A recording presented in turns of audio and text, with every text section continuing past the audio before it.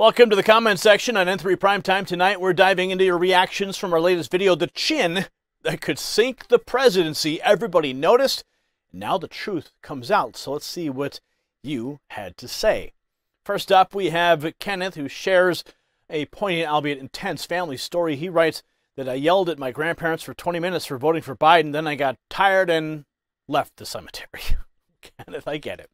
It's frustrating. You're not just speaking for yourself, but echoing the sentiments of millions who feel betrayed. It's a reminder that the decisions made in the voting booth echo beyond the grave, impacting generations.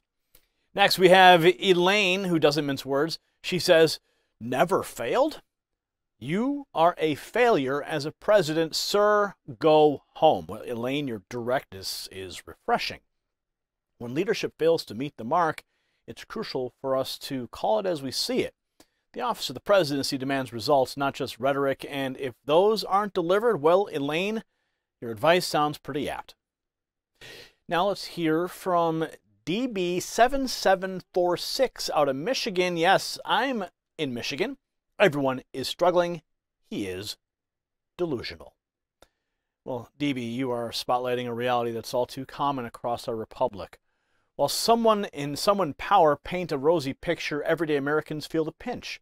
It's not just a disconnect, it's a disservice to the hardworking people of this nation.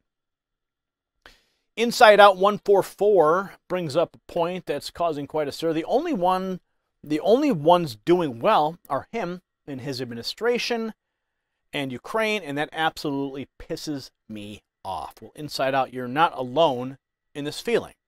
It's infuriating when it seems like foreign interests are prioritized over America's well-being. Your anger is justified, and it is a sentiment that should resonate in the halls of power. Lastly, we have Mike Duggar 669, keeping it simple. I'm so tired of this man. Well, Mike, sometimes fewer words speak volumes. Fatigue with failed policies and leadership is a common theme among our viewers. It's clear that the patience of this American public is wearing thin. Folks, your comments not only shed light on the pulse of the nation, but are a powerful reminder that the voices of the American people will not be silenced or sidelined. Here at N3 Primetime, we hear you loud and clear, so keep the comments coming and let's keep holding the powerful accountable. That's it for the comments section, and maybe next time your comments will make the cut. Congratulations, you made it to the end of the video. Now keep up your quest for truth with this next news report. And if you found our channel enlightening, join the millions who agree with you. Tap subscribe. Thank you for watching the Next News Network.